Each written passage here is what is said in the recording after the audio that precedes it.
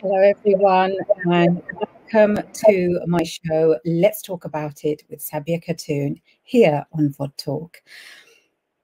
I hope everyone are keeping well, and, we are all doing our best to get on with our daily lives, and, let's just make the most of it and be as positive as we can.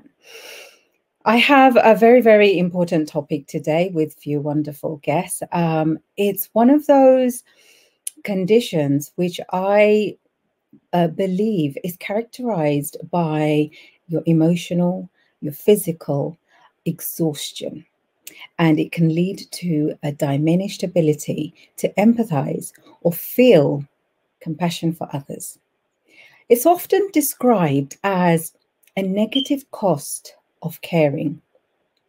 And sometimes it's referred to as secondary traumatic stress. I will now take you over to my guests who are both have a background of a clinical psychiatrist and clinical psychologist.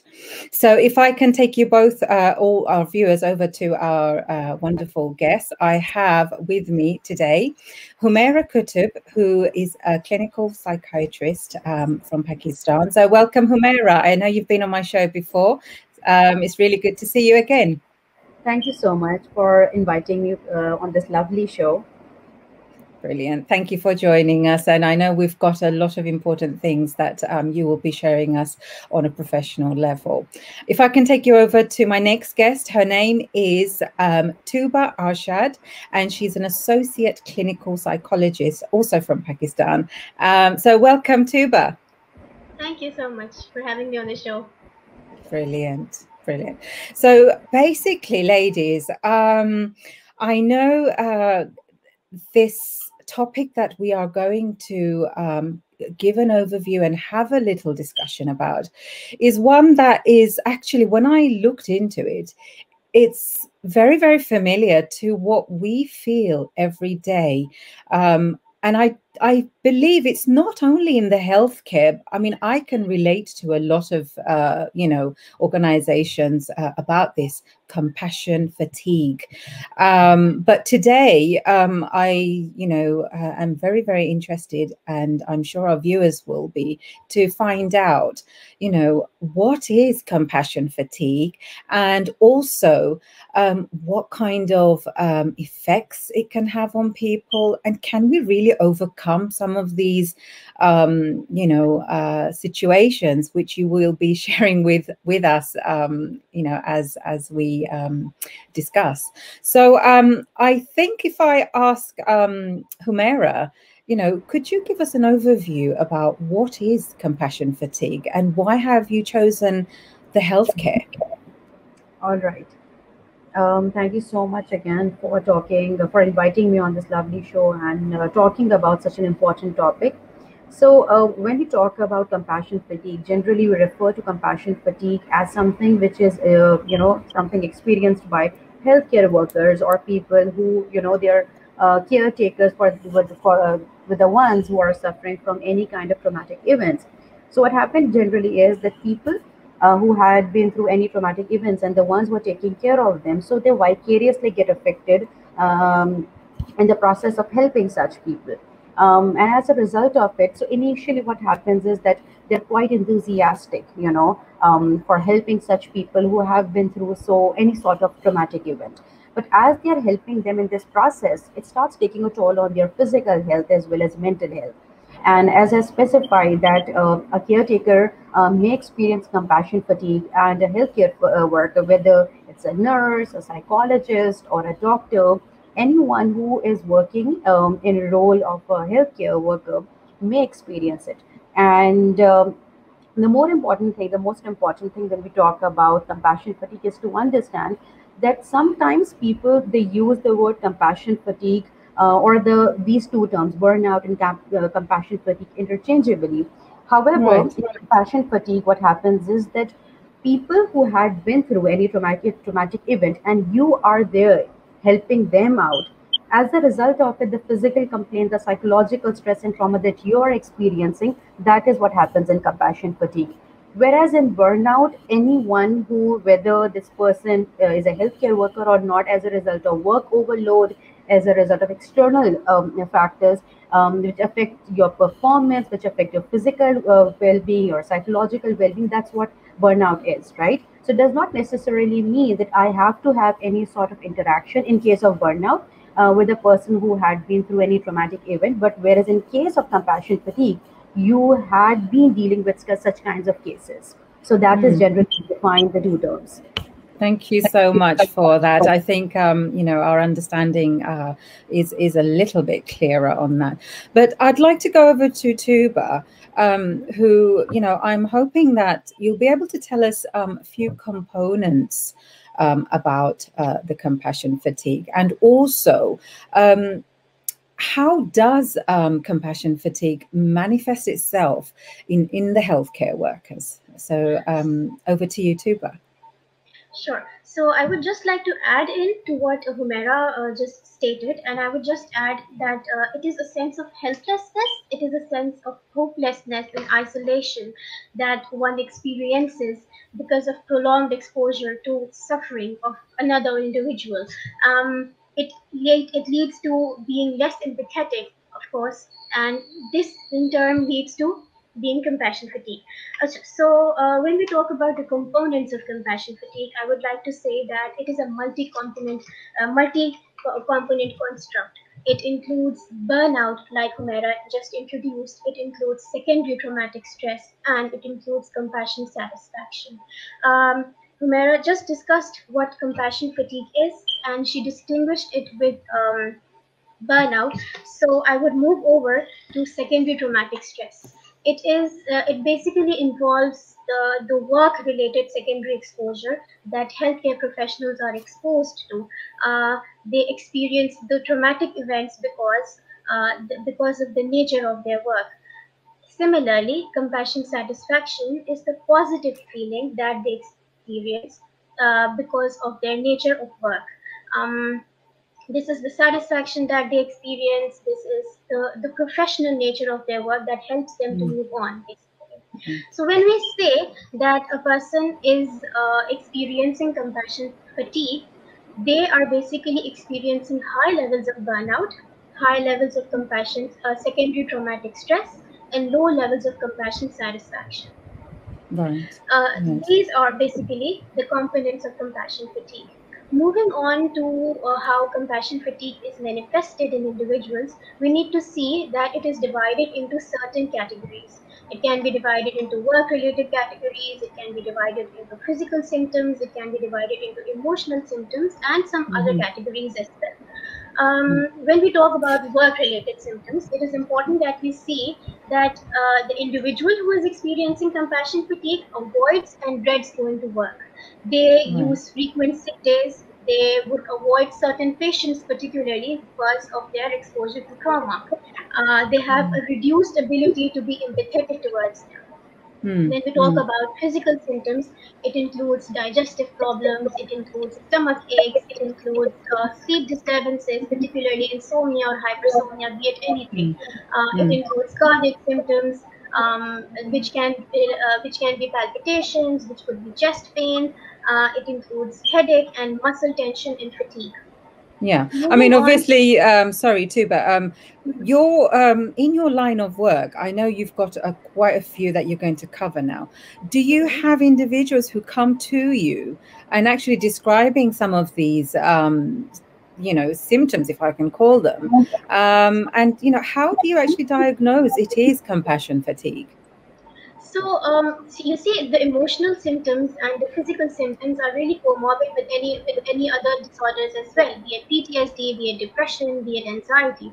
So we need to rule out certain things first. We need to really take a deep case history. And for to diagnose compassion fatigue, we use the scale Professional Quality of Life Scale, which was developed some 10 years ago, and it has many versions updated over the period of time. So we give those tests to the individual, and even after that, we put in more emphasis on the case history, their working history, particularly to diagnose them with compassion fatigue. Humera, I mean, can you add on to something? I mean, I know Tooba mentioned that, individuals can come with these kinds of symptoms.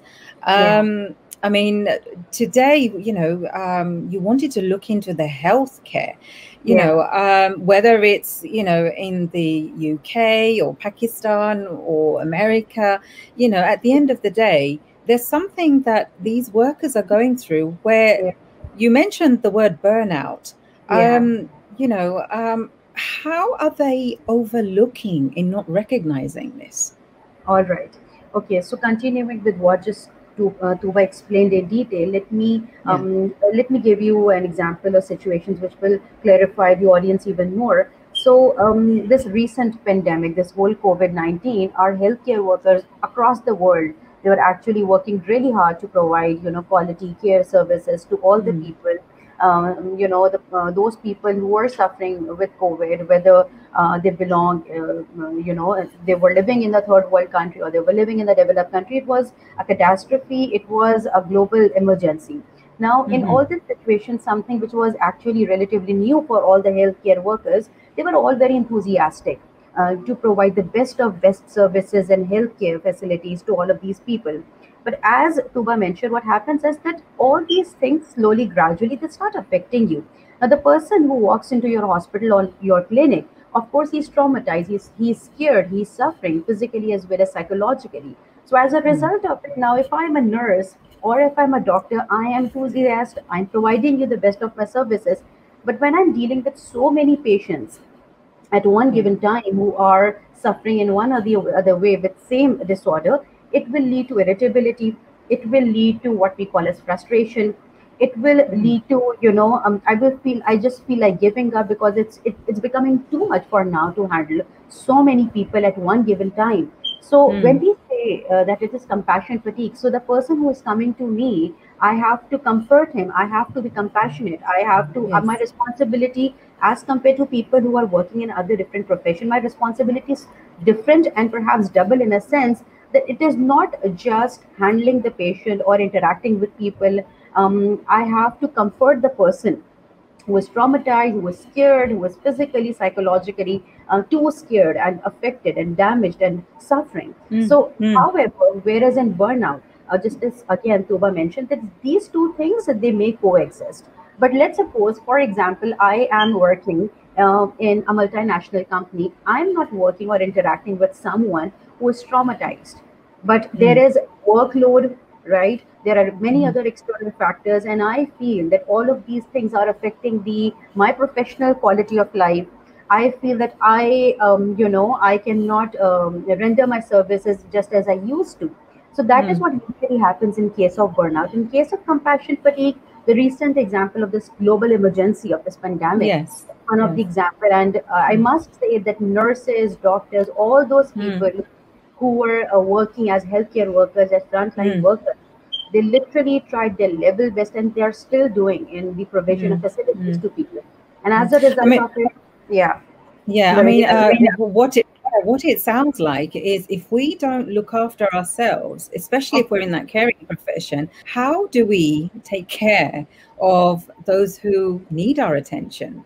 True. And I can also relate that to teaching staff. At the end of the day, this emotional, physical, mental exhaustion that both of you have briefly described.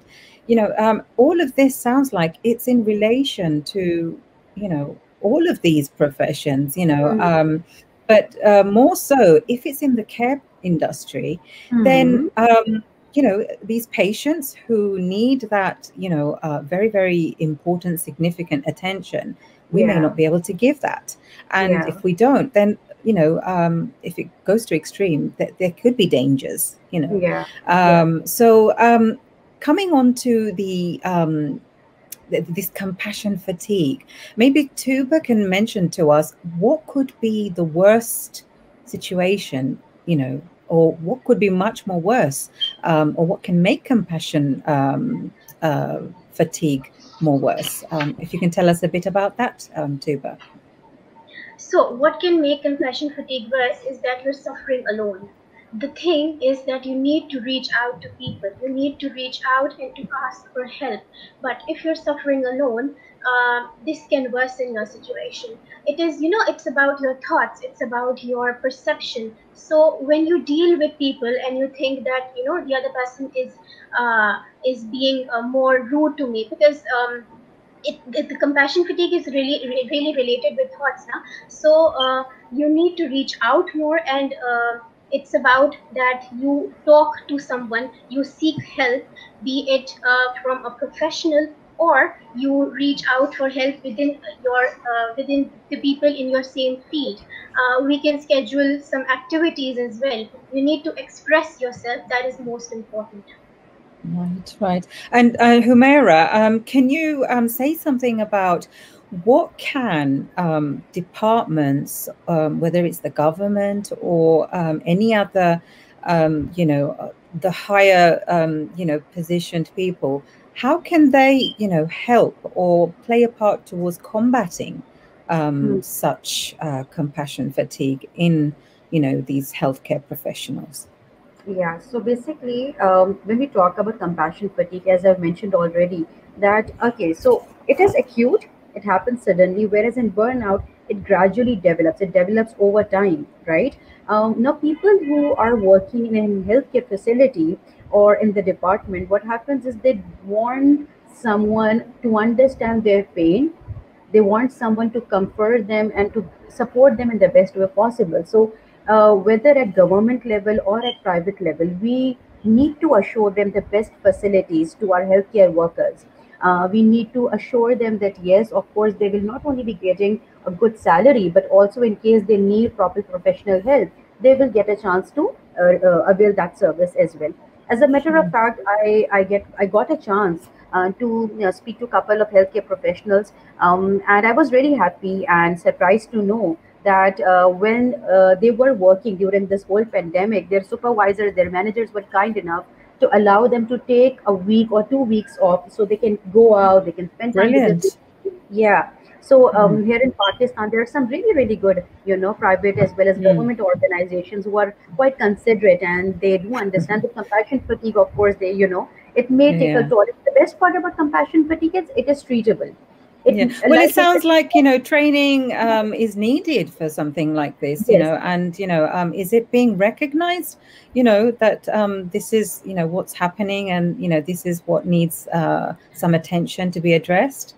Okay, so basically, there are people who do have specialization actually in working with people, who experience compassion fatigue. So they do work with such people, helping them, training them that how they can overcome it. So when we talk about compassion fatigue, that how we can help such people, the best thing that we can do is to psychoeducate people about it. That yes, it is something which is acute. It is something we do understand that it affects you on so many levels, just as Tooba mentioned that it affects the quality of your work, Yeah. your personal life, your physical well-being, your psychological well-being, and of course, all of these things will have an impact on all those people who are connected to you in one or the other way. Yeah. So, a good organization who do understand what can be the repercussions of it will definitely understand, and they do understand. Yeah. Like I said, that there are some really, really good organizations and hospitals which are currently working and operating here in Pakistan in Sure. different cities. They do that. Yeah, They do. yeah, Yeah. yeah. So, I mean, I'd like to ask too, but I mean, in the profession that you're in, it's a very important role where you have to play, and it matters to individuals' lives. Have you ever found yourself in situations where you've actually had this compassion fatigue? And if you did, how did you go about it yourself?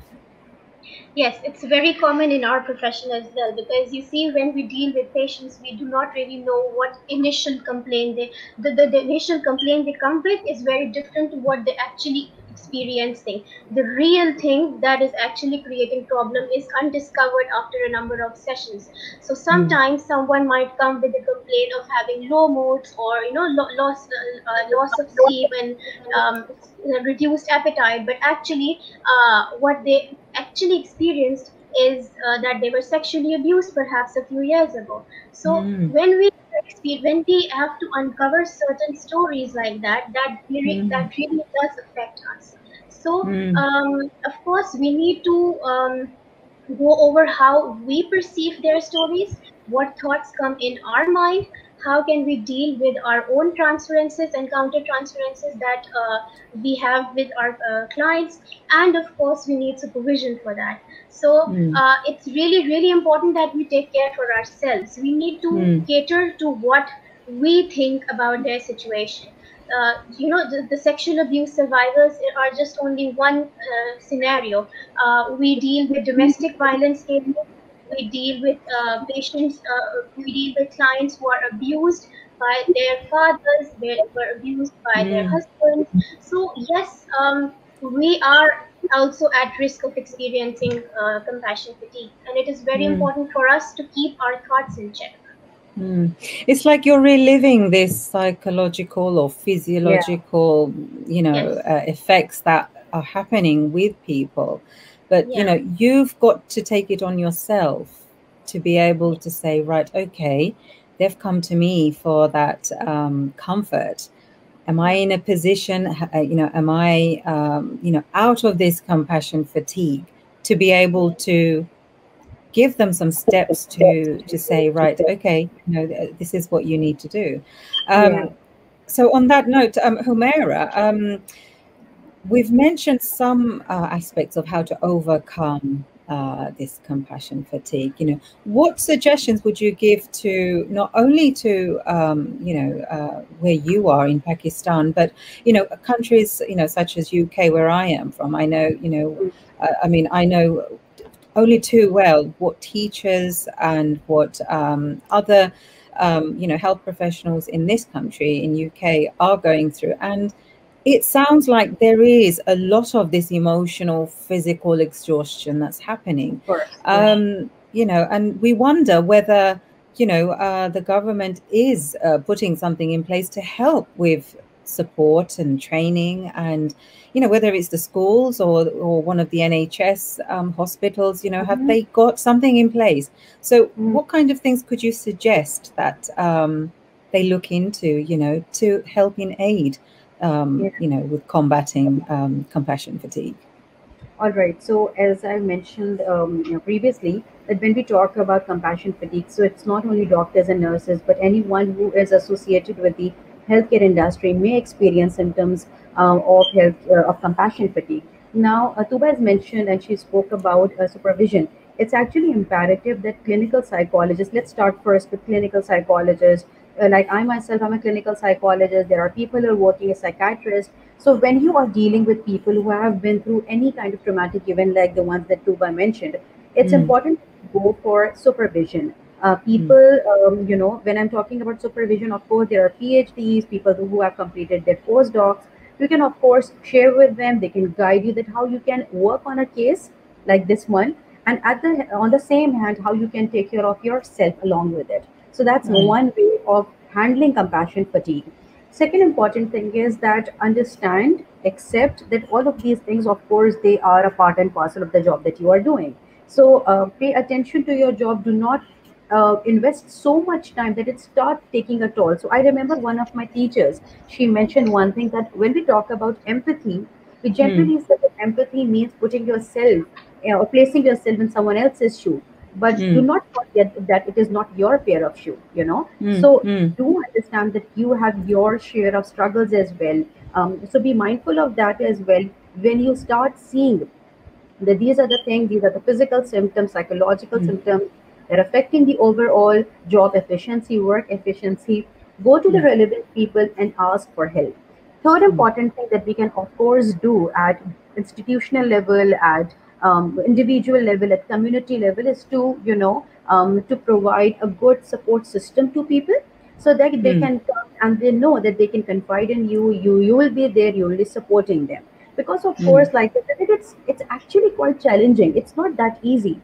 People, they are away from their loved ones. They are there for you. They're comforting you. So it's a lot of effort which they are putting. So the support that you provide, of course, is something which will help people in coming out from this compassion fatigue.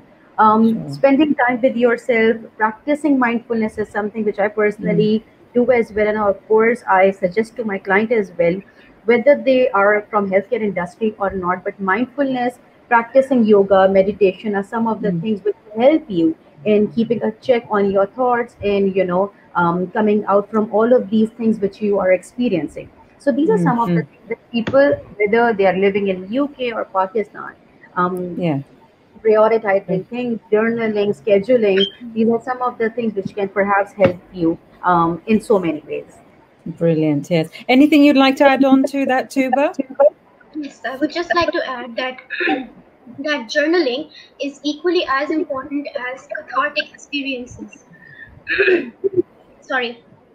And expressing yourself through art is actually very helpful because that is a very safe medium. Whatever you're experiencing, you just draw it out, or you just paint it out. It is very safe because you don't have to be very elaborate in telling what you are experiencing. It is the therapist's job to actually understand and then to probe whatever you're experiencing through arts and expressive arts techniques. Moreover, exercising and deep breathing, just like Humera mentioned, and scheduling me time is as important as well. It could be as simple as enjoying a cup of coffee. It could be as simple as reading your favorite book or moving out, going somewhere, enjoying a chilly air. It could be anything simple, but it's just that you validate what you're feeling, that you let yourself experience whatever you're dealing with, and then you move on from that. That is what's important. It is equally helpful when you're talking to someone else, like Madam mentioned. Brilliant. I mean, if I may share with you ladies, it was only yesterday I went to have cupping and hijama done. I think if you're familiar with that, it was the first time. I was petrified. I mean, half of my family had it done, but what I must say is I think what that has, I mean, the reason I want to share this is because I feel it does sort of like the experience is it takes away some of the stresses and anxieties, and it just relaxes you and just gives you a feel good factor afterwards, and for the mental and emotional well-being and the physical side of it. So I don't know if I could add that onto your list of how to look after yourself. That I mean, from my own experience, I just feel wow, I'm a new woman today, but it's a positive thing. And, your body actually feels it like, okay, I think I can now perform better in whatever I do, and I can face, the hard world out there a little bit better than I would have normally. So, I just thought adding on to that, I personally believe that taking care of yourself, taking some me time out, going to a spa, going and spending time with your friends are something that we should generally encourage. Actually, normal circumstances we would, Humera. Only because the lockdown is here nationally. But maybe, I mean, that's not stopping us from going on Zoom and things like that. But and also as Tooba mentioned, sometimes doing something you enjoy and for yourself, something for yourself, so to take care of that. Looking at the situation and accordingly, finding out that what can be the most appropriate and best way of spending time with yourself. Because I think that if I will take care of myself, only then I would be able to take care of my patients and people who are connected to me and with me, whether I am or not. Yes, and it doesn't really have to be all elaborate, it could be as simple as anything. It could just be, spending time yourself, enjoying a simple cup of coffee could be labeled as me time. Well, I'm a little bit sore today, but it was only yesterday I had this cupping done.